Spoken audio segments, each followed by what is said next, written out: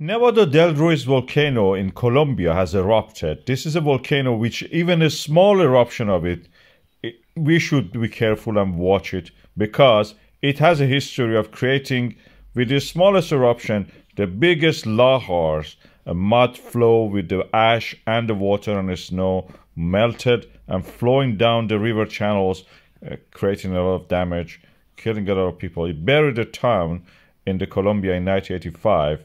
And this is a very dangerous volcano in that sense that the peak of it, which is 5,300 meters above the sea level, practically collects a lot of snow, gathers a lot of snow. The snow-capped mountain can melt any moment with the smallest eruptions and create these mud flows down the slope. We have a varied environment also in that sense. Lahar is the word that the Indonesians use for calling this kind of volcano. Famously, for example, from the Semeru and other places. This is one is from Semeru, as you can see. This is how it approaches. And when it comes to the end of the, somewhere that is flat and it spreads all over the place, that's what is going to happen.